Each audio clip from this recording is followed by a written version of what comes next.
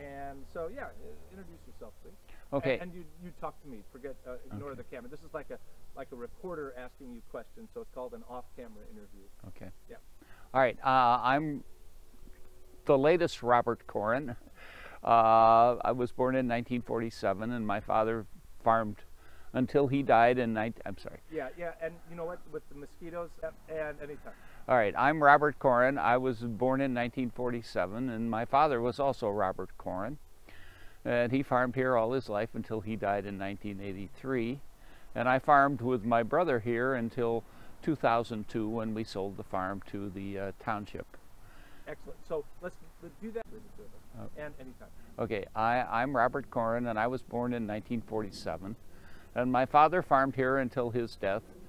And my brother and I then continued to farm here until 2002, when the farm was sold to the Campton Township and the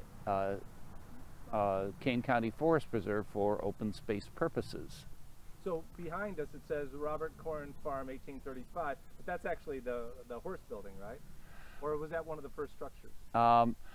My great-grandfather moved here in 1835 from what was then Virginia, would now be considered West Virginia, and he established a residence in this area. The log cabin he built when he first came here was on the site of the major dairy barn. In the background you see what we used to call the horse barn. We used to have the younger cattle, not the milkers, would stay in there. We would feed and bed them as they grew up and would eventually become adults and replace the cattle that were milking for us at the time. And of course you had horses in the horse barn, maybe not when you were a kid, but yeah, tell us a little bit about that. Horses were a major part of this operation until I think the first tractor was purchased around 1930. So then the horses started to go away. The last horse, I was about 5 with the last horse that I remember, so it would have been around 1950 or 52 that the last horse was on the farm. We didn't use them for much at that point. Most of the work was done by tractors at that point. Everything changed after World War II. The old-fashioned smaller farm had to be kind of, you had to modernize. You had to get a bulk milking tank if you were going to milk. Before that, you had been able to put it in cans, keep it cool, and then take it, in the 30s, they used to take it to Wasco, where it would go on a train and then be taken to Dairies, where it would be distributed. But after that, it had to go on a bulk tank in the farming structure, and then a truck would come and pick it up every day. And then you also sold to Oberreis at some point? In the, I think maybe mid-50s to mid-60s, Oberweis was the dairy that we sold to. In the late 60s, the Farm Bureau organization, I think it was the Pure Milk Association, excuse me. The Pure Milk Association developed not a union, but an association. And Oberweis would not have any affiliation with that, and Father decided to join the Pure Milk Association. So at that point, the milk would go to, I think, the Modern Dairy in Elgin. When that closed, it went to the Dean's, which is up in Huntley now, and that's the one we sold to until we stopped selling milk in 2002. So here, I'll pause for a second. And how big of an operation was this, you know, back at the turn of the last century? And, you know, give us an idea of the acreage of this parcel, and how many dairy cattle at its peak, that kind of thing. I suspect the peak number of dairy cattle were at the end when we were milking. You get up to about 50 or 52 at the maximum. I'm not sure how big it was at the turn of the century. Excuse me. I know in the 1920s they had a problem with the disease that came, and they had to sell off almost all the herd. Was that mastitis? No, not mastitis. It was something more serious.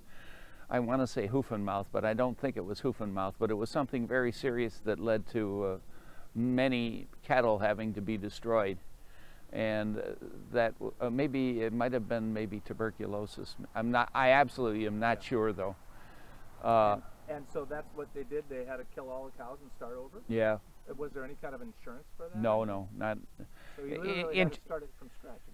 Great-grandfather did not believe in insurance. I don't know. I mean, it certainly was not as prevalent in life then as it is now.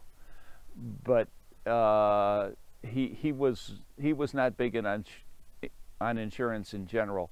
I'm not sure what grandfather's position was. By the time, you know, I was born, we were insured for things for the most part, but the crops, it's pretty hard to insure against Mother Nature. That's one of the problems. Give us an idea of the size of this parcel of land that we're on, you know, and what was farmed when you were a kid. All the time I was involved, it was what it was when we sold it. It was 380 acres when we sold it. The parcel down here around this house was, I think, 270 or 75, and the parcel that went with another area was 110 up on the other side of Silver Glen Road, and partially on the west side to the north of Silver Glen also. That property had been part of this farm at an earlier point, but at some point it was sold. Trying to think. The Anderson brothers lived there at the end, and they sold it back to Grandpa right after World War II. So the total was 380 for both parcels. I'm not sure when they had to sell it. I can't. That probably the records are available somewhere, but it was all the time I was here. When we were young, we lived on the farm up on the other side of Silver Glen. Grandma and Grandpa lived here with the hired man, and then when Grandma died, we moved down and moved in here. My brother and I and my mother and father, and my grandpa was still alive for another 7 years after we moved down here. It was kind of the way it was, though. The family, you know, the grandmother took care of everything around the house. The grandfather took care of everything out and about, and father was working with him, and they usually had a hired man. The last one we had was William Asherman, and he died in 1969. After that, father and my brother ran the farm until I came and joined them in 1974.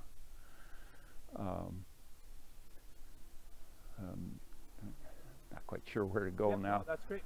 All great information. Sure. So there's a number of buildings here. Could you give us an idea of you know, the number of structures and what they were for here on this campus, as it were?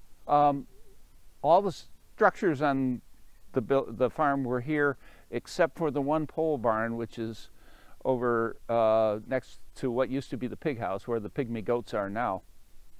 That was a storage building that Father put up in approximately 1976. Make it easier, you know, we had more tractors or more equipment. The main dairy barn obviously was for milking the cows and storing the feed for the cows upstairs in there. The milk house is where the bulk tank is. There was another milk house which was for the older time, and through that the water came up. We had a well that came up there which would provide water for the cows in a water tank, so they could drink during the day and at night. Always have water is the most important thing you need for any animal. There's 2 corn cribs, one older one and one newer one. The newer one was built in 1960 and was probably one of the last corn cribs ever built. It's meant to contain ear corn as opposed to the shell corn, which is almost entirely now what is harvested. There's a horse barn, which you see in the background. In there we would park a car. Once we got more drivers than just mother and father, we needed a second car.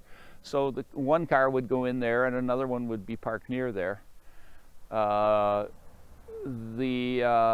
building usually held about 15 animals that were like yearlings. They didn't need to be fed or anything like milk, or they were old enough to eat and survive on their own, but we would keep them in there, especially in the wintertime and at night, because the cows, they would use part of the pasture where the cows were and part of the pasture over where the corn cribs are to stay out during the warmer parts of the year.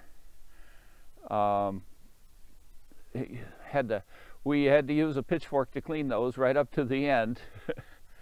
And in that barn also we would have some hay and a lot of our straw, which we would use for bedding for both animals. We would also store the manure spreader would be in there with the tractor on it, and when you would need straw for the dairy barn, you would just toss it into the manure spreader, take it down, toss it in through the doors for the to do bedding for the cows in the barn. There's another storage building over by the corn cribs. That building was a wooden building until 1978. We had like 100 inches of snow that year, and it never melted. Around Valentine's Day, the building collapsed. So when it collapsed, we had to clean it all up, and Father bought another pole barn to put over the concrete floor there and continue to use it as storage. Right next to that is the chicken house. We would always have chickens. We'd buy like 100 in the spring, raise them until they were the right size, at which point we would butcher about 50, and that would provide us with our chicken through the year. And you'd always get eggs. The rest would have eggs in it. Right next to it was a feed room. You'd get some buckets of corn and oats, what you needed to feed the cattle with. The White House, which was originally built for a hired man in the 1880s, was used for storage also when I was growing up, and we would go over and play in there sometimes. I think Father actually played in there more than we did when he was young. Was only lived in for the 1 year. And other than that, then you have the house, which has a garage on the end. I remember 1 year I parked my car in there, but it wasn't used for cars very often. And strategically located a nice distance from the barn. Well, yes, you didn't want the smell of the barn to overtake the place where you lived usually. Although, you know, the smell of the barn is not nearly as bad as some of the other smells we're accosted with now. It never hurt anybody as far as I know, but it was a good idea to keep it downwind, or whatever. Yeah, and the houses to the west, and the prevailing winds are from the south and the west, so you're getting the smell from the house being blown towards the barn rather than the smell from the barn being blown towards the house for the most part. Good deal. Okay, so anytime. All right. Oh, and forget about the lens, you're talking to me. Okay. Yeah. We're here in the horse barn. Now, on the right-hand side here, we have all the equipment that was used for horses. This was never used by me. I wouldn't know how to set up a horse to do the work, but it is here. We never throw anything away on this farm. Everything has been here for as long as it's been here, almost. Then over this shoulder, we have the tractor, which was the lifeblood of the operation from about, well, definitely from World War II on, but beginning in during the Depression, when mechanization and cheap oil made it a lot more efficient than using the horses. So let's talk a little bit about this operation then. So you've got 50 or 60 head of cattle at a dairy farm. You've got X number of horses. You can kind of estimate that for us. But you also need to grow the food, the crops to feed the cattle. So kind of give us a sense of that, because a lot of people that are watching this really have never had any experience with the farm. Okay, on this farm we did a rotation of crops. We would rotate corn, oats, and hay for the most part. Later on we added some wheat and beans, but that was just in the last few years of the farming operation. The corn, we would do 2 years on a particular field for the corn, and then we would put oats in the next year. With the oats, when we would put an alfalfa grass seed mixture with some clover in it to make sure something would grow that the cattle could eat. That would not really appear as food until the year after. There was but the oats we would harvest. That's where we get the straw for the bedding. And then the next year, and sometimes for 2 years, we would do alfalfa. The alfalfa would provide nitrogen to the ground, which is absolutely essential for the corn. And the corn would use up the nitrogen. So by using this rotation, you would reduce your needs for synthetic fertilizers as much. They used to say about farms, you should have 1 acre per animal, per cow, in order to fertilize. Well, with 50 cows and about 270 acres that we would plant to crops, that wouldn't work. So we'd have to supplement it with fertilizers over the years, each year. Now,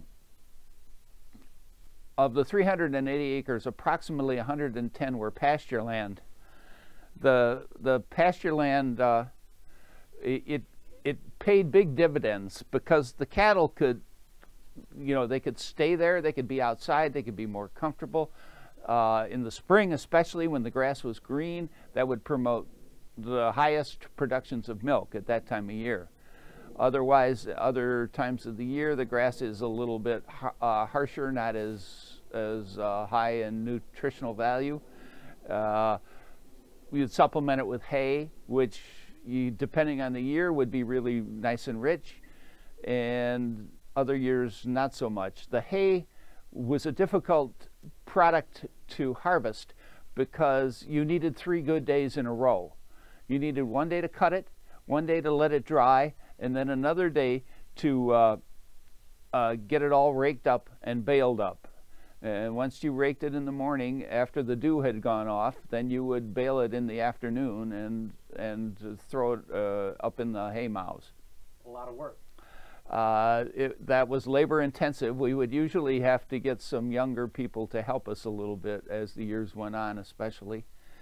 But you'd need a driver for the baler, you'd need somebody on the baler, and then you would need somebody to go between the fields and go back and forth between the field and the barn with an empty wagon, so you could start loading it again, and then that person would bring it back and unload it, and there would be either 1 or 2 people, the 2 being a nice luxury, to actually put it in the mow in a nice, convenient way.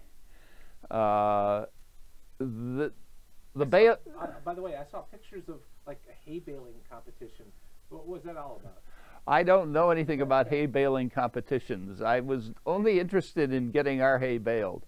Back in the 30s, we had a loader, a loose hay baler, sort of, which you can still see in one of the outbuildings. I never have seen it used. But then, like during World War II or shortly after, there would be people that would buy their own baler, and then they would pay for that by going around and hiring themselves out to bale for people. So you'd have to have the mower, you'd have to have the rake, and you'd have to have the labor to get rid of the bales of hay, but other people would do the baling. Our first baler was purchased in the 1950s, so then we became able to do the whole job ourselves. So tell us a little bit about your life here on the farm then. At what age did you start to actually contribute with chores, and then, kind of give us an idea of as you got a little bigger, what your additional responsibilities were? Well, I was pretty lucky. I did not have to, they didn't depend upon me for much. When you're really young, like 6, 7 years old, you might come down and you might feed the calves. The small calves you would feed, you would put a little bit of milk in. Well, for the first few days, you'd give them straight milk, because mother's milk is what made the calves get their immunities and start to develop. After that, you would water the milk down to the point where you would, maybe have 3 cups of milk and 3 cups of water when you started, and do that twice a day. So you might feed them, and you'd feed them in a small bucket, a tin bucket, and that bucket would, the calves would drink it right up. You'd just stick it under their nose, and once they learned, sometimes it took them a while to learn. If you did that, you had to put a couple fingers in their mouth for them to suck on, and then once they started feeling the water and the milk go up through that sucking method, then they would learn quickly to drink. And then by the time they were 6 months or so, then you just put a little dribble of milk in there and about a half a bucket of water, and they would drink the whole thing up in a flash. But that was probably the first job I did. I'm saying probably about 8 or 9. There might be one cow that was almost dry. The way the cycle works with the cows, you want them to be dry for a month, which means they're not making milk before they have the calf. Then when they have the calf, then you would milk them. And just before they would go dry, instead of putting the machine on it to milk them, you would milk them by hand. And they might only give, maybe a quart of milk or something, just a little bit. It wouldn't take much to do that. So that was probably the first thing I did in the barn, either that or carry milk. But when you're small, you have to carry it's a lot of trips. You can only carry a small bucket rather than a full bucket. I probably started driving the baler around 10 or 11. That's an easy job. You're driving around the field in a circle picking up the hay at about 1 mile an hour, because there's somebody on the back taking these bales out. It seems awfully fast to the guy on the back pulling the bales out, but to you on the tractor it's pretty slow. And there was nothing to run into out there, just follow the hay and pick it up. But that's probably the first thing. Probably then about 12 to 14, you might start unloading the hay, putting it onto the elevator to get it up into the barn where someone would mow it away. And then by the time you're 16 and up, you're doing whatever it took, either loading hay onto the wagon or mowing it away in the barn. Did you have those kinds of responsibilities every day throughout the year? No, I was... With the hired man, Father was able to take care of most things. I don't know how he did it, though. When he also was the supervisor of Campton Township from 1941 to 1971. So he was getting out at 5 o'clock in the morning to milk the cows. Then he would finish about 7 or 7:30. Then he would go in and have breakfast and go out and do chores. Whatever he didn't finish, the hired man or someone else would help with. You'd help on the weekends. You'd clean the calf pens and things like that. But I did not have to do that. There was one time when I was a junior in high school, the hired man got sick, and he was either in the hospital or recovering from something. I never knew exactly what the details were, but he could not help from maybe the middle of August until the first of the year. So at that time, I would get up at 5 o'clock, help Father with the milking, do whatever I could. And then when I needed to, I would go up, eat breakfast, and then go to school all day. And then I would come home and help with the milking at night, which usually got done about 7 o'clock or so. And then do my homework. Go to bed and do the same thing. But that was only for that short time. Other than that, I played on the baseball team. I was able to do extracurricular activities as well as usually had a full load at school. So let's talk a little bit about your dad and your mom. Uh-huh. And did they live here with his? Did your grandma and grandpa live with your? So just kind of talk a little bit about that. Okay, Father knew my mother for a long time, because I remember them telling me they went to see It Happened One Night at the theater as a date, and that came out in 1933. Well, they didn't marry until 1946. So there were three things that I never talked to anybody and knew why that was, but there were three things that affected. One was the Depression. You were never quite sure everything was going to work out right. Then World War II came, and we didn't know we were going to beat Hitler when that happened. And the third thing is, my mother was a school teacher, and school teachers, once they married, were forced to quit teaching. So she wanted to keep teaching, so she taught until actually she did some substitute teaching even after they were married, before the children came along. And like I said, Father was supervisor from 1949 to 71, so that would entail meetings maybe a couple days a week, sometimes more in the evenings once in a while. I'm not sure exactly what kind of time it took, but it would have been hard to manipulate that and still keep the farm going. The hired man was a great help. My brother and I helped some, and my grandfather helped until he died in 1963. But they had a group. My father went to Elgin High School. He had a choice when he went 10 years through at Wasco. He started at that school, and then once he got through the 10 years, then they didn't have anything for junior and senior year. So he had a choice. He could go to St. Charles, he could have gone to Plato before it became Burlington Central, or he could have gone to Elgin. Well, his aunt, my great aunt, lived in Elgin and worked at the old Ackerman's department store. And so he moved there so he could live with her, and he would stay there all week when he was like in 1927, 28. I think he graduated in 29. So 1928 and 29, he would stay all week, and then he'd come home on the weekends and help with stuff, and then go back again. And he made friends there that he stayed friends with all his life. And they and their spouses would meet once a month, once here, once at another, there were like four couples. And this went on until they could do it no more, which was basically 1990, from 1930 or 35 to 1990. And so those nights, usually a Saturday night, so we would go and pitch in a little extra so Father could get away a little bit early sometimes for those.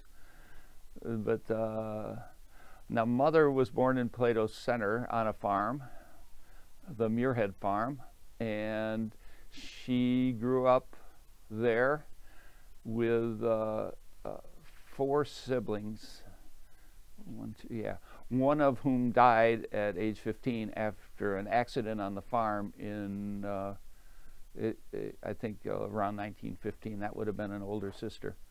The others all lived to be at least 89. And my mother was the oldest. She would live to be 101. When she graduated from high school in 1927, class of 11 from Plato High School, and she and her cousin were co-valedictorians. She went to Wheaton College and got a degree in history. Well, coming out of during the Depression, jobs were hard to come by. She did some interviewing around. One of the people she told me she interviewed with was George Thompson, who is a big name in St. Charles schools. And he told her basically to see what she could do about finding a job at her old school, because it worked really well. And she did eventually, after a couple of years, found a job at Plato High School where she taught English and I think some PE for 15 years before getting married.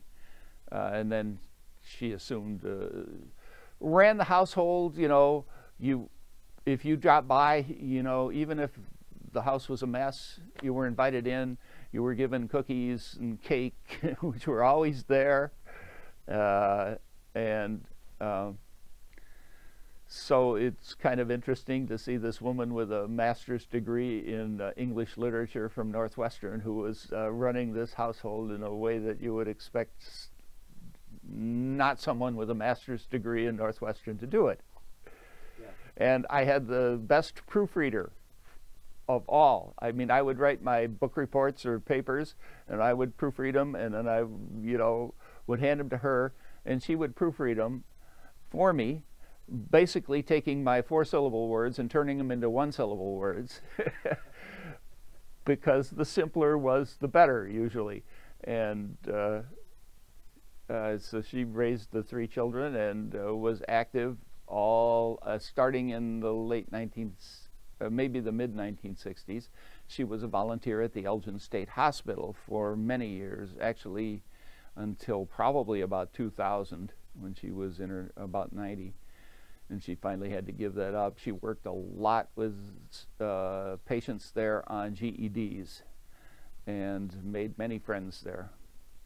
But she was a Muirhead. She was born in Her maiden name was Muirhead, and her mother's maiden name was Beath. So we have 3 families that go back to at least the 1830s and 1840s that all come together with her. So when people say, "You've got a road named after you," I said, "No, 3. That's great. Okay, we're going to take a pause here for a second. Yeah, so tell us a little bit about what happened then with the...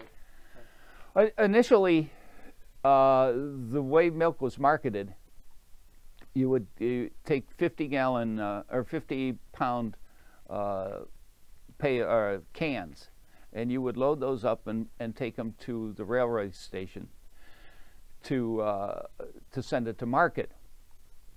You do this every day, and that system was in place until after World War II. After World War II, I don't know whom it was, the government or the dairies or big business or whatever, decided that the system was antiquated and endangered people's health by making, you know, not keeping things cool appropriately. So they developed a system called a bulk tank. They usually, our bulk tank is cemented into the floor in a little building just adjacent to the barn. That bulk tank is run on a, like Freon or some sort of gas, refrigerant gas. So the milk is taken from the cow and it's poured through a strainer to strain the dirt out, and then into the bulk tank where it's cooled to 40 degrees. That's the way the refrigeration works. This system became mandatory after World War II. This, of course, cost a lot of people their dairies because they couldn't afford to buy one. We bought one and had it installed, and the building built on to hold it. And that's the way we took care of milk all the way up through 2002. And then would a truck come to you? Right, and with this system now, instead of taking the milk to the railroad, which, you know, was becoming less and less, the rail lines were fewer and fewer and not as available for certain things, and this was one of them.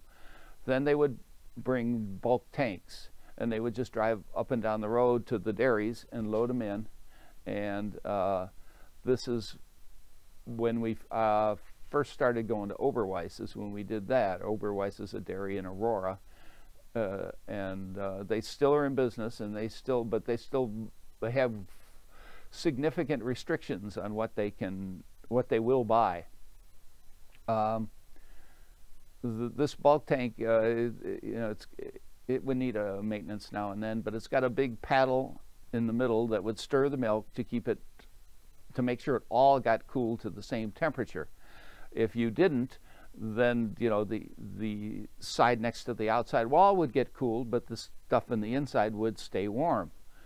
And there's a little hole in the wall with a slide, and the milk truck would just run a hose through that and attach it to the end of the tank and suck it out like the sound of a straw, you know, at the bottom of a soda when it got to the end. And then we would rinse it always after they were done. They would rinse it generally, and we would rinse it a little bit more. And then one time a week, we would get in there and we would clean it really good with some strong soaps and rinse it really good, and to keep it clean, because you need to keep it clean even when it's cool like that. Most systems now are pipelines where the milk actually goes into a pipe and it never touches human hands. It goes right through the pipeline and dumps into a tank like that, and the same thing happens. But the tank is very similar to the ones that were introduced in the late 40s and 50s. They usually get bigger because they have more cows in the more modern dairies.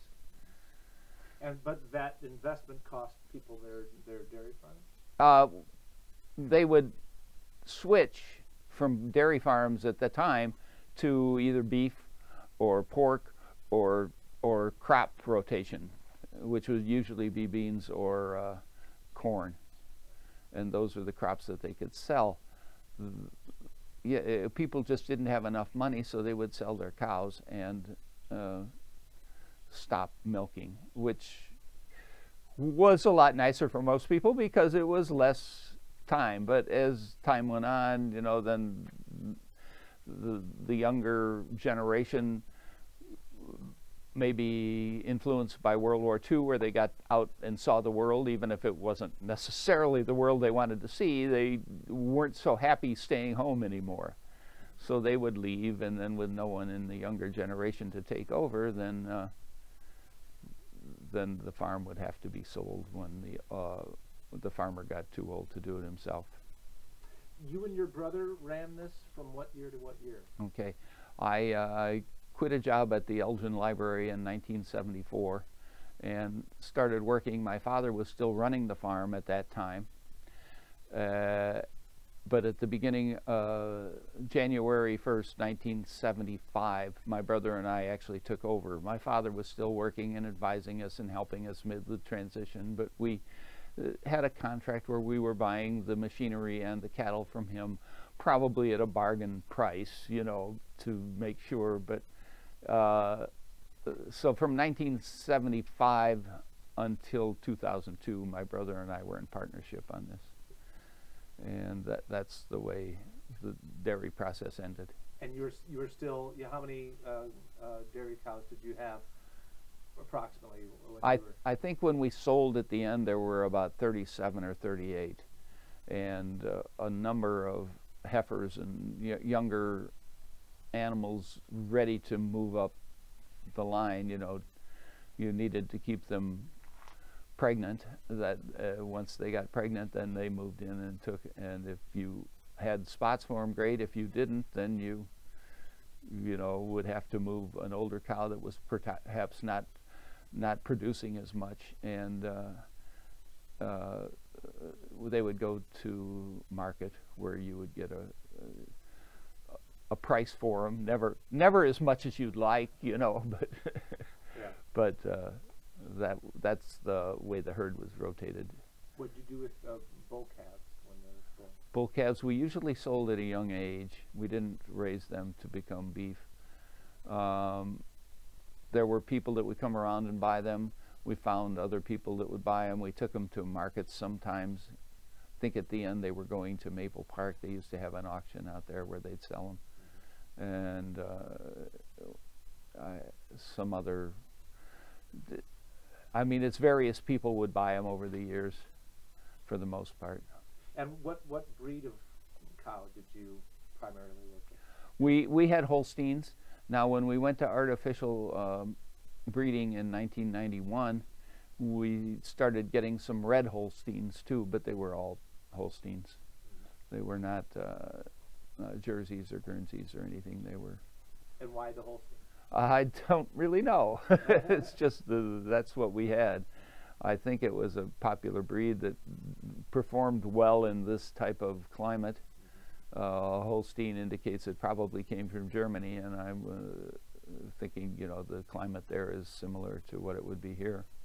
So you and your brother ran all the financials for several decades. Did it become more and more difficult for the smaller operation like yours to stay profitable?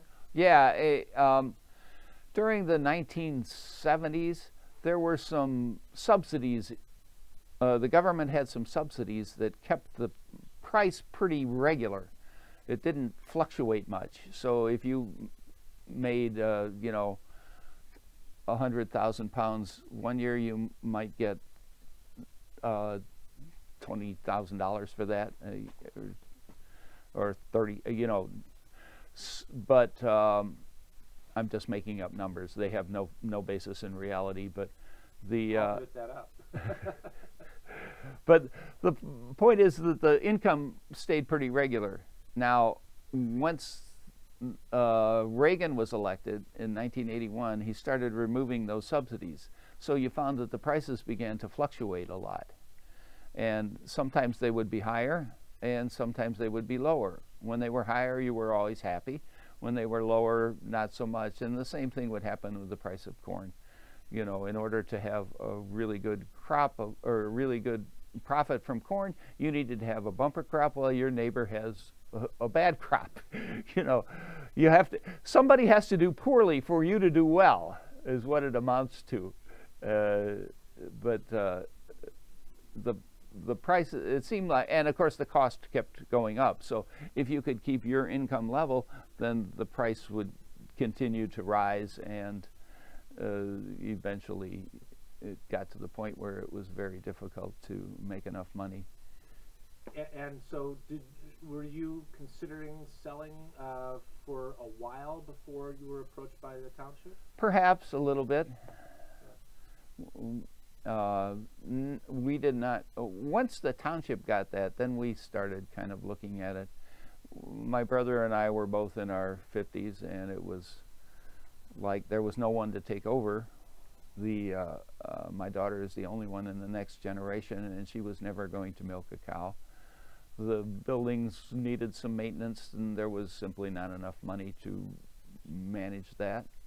So when the township offered a competitive price with developers, we took advantage of the opportunity at that point to sell. So you had been approached by developers? A couple, but not too many. There's a lot of things about this land that they didn't like. The zoning would have been 5-acre lots, but not too many developers approached us. There's a lot of low ground which they would have to find other uses for than building houses. So, but there were a couple that had made some plans and were thinking about it and made some offers. What's your opinion of the development in the 500 and some homes that are going to go in on McDonald Road here just to the east of you? It seems like a lot. Again, some of that's pretty low ground, but I'm sure they have it figured out.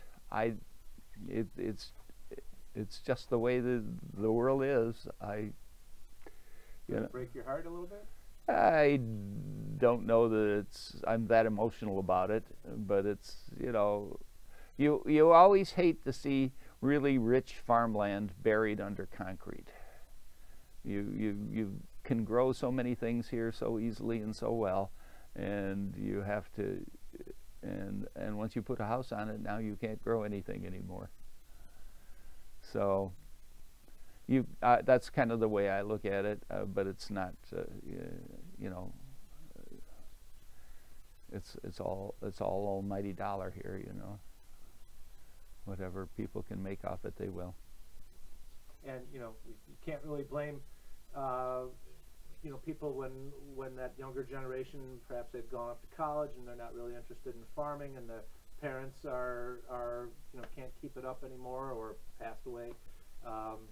You can, you know, become an instant millionaire with you know, selling that property off to Yes, if you're lucky. Yeah. Yeah, it's not necessarily that easy, is it? Yeah, if you're lucky, you can make a lot of money when you sell it. If not, then then it's you still have problems, but it's at least it's not the physical. Right. You're paying taxes. You've got structures that need maintenance, and yeah. Well, and the other side of that coin is if you don't sell it before you get to be really weak and old, now your heirs tend to fight over it too. So the way we did it, everybody was on board, and it worked out well for us. But that's great. I love the content we have.